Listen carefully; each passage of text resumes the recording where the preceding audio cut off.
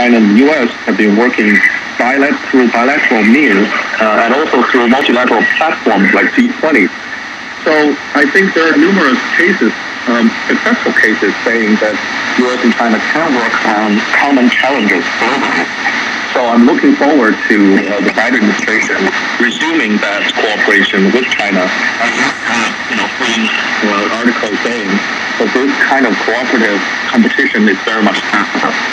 Thank you, Dr. Zhao, for sharing your insights with us. We've been talking to Dr. Zhao Hai, Research Fellow with Chinese Academy of Social Sciences. Coming up, we'll take a look at the 17th China ASEAN Expo, which will be held in Nanning on Friday. This is World Today. Stay with us. As a guest speaker with today, I feel very much grateful for providing a chance for me to communicate to the world in China's progress and China's accomplishment, and also China's rich cultural heritage, and of course China's desire to integrate itself into the international community.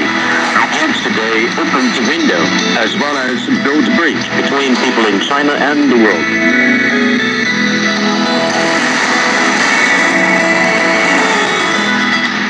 Welcome back. You're listening to World Today. I'm Zhao Ying. The 17th China ASEAN